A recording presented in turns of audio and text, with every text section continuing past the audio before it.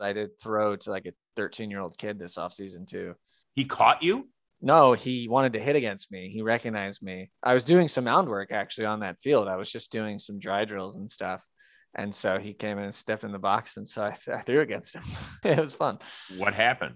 He didn't hit anything, but he was just blown away by how fast it was. Well, I was that's the thing. What do you think you were throwing at that point?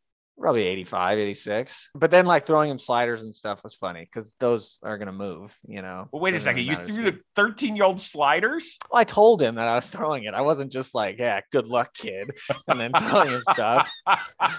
And then he pitched against me and I hit against him and he wanted me to really swing. So I did. And he liked it. He enjoyed it. I didn't kill him. That's all that matters. I was like, I'm only pulling the ball. I am not hitting it to the opposite field or up the middle.